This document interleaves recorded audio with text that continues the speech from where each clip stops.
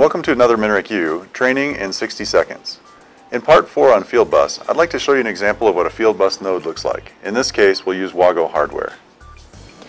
The nodes are built of 3 different parts. First of all, you have a Fieldbus coupler. And this is specific to the kind of network and protocol that you've chosen. Then you select the I/O slices, which are appropriate for the devices on your machine.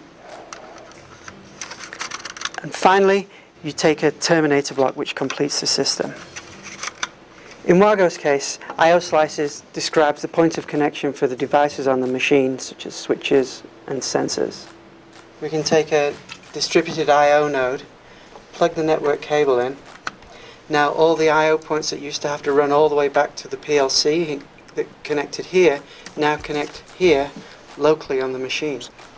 And common examples of I/O slices are input or output, digital or analog, usually 2, 4, or 8 channels per each. That does it for this training minute. Thanks for watching.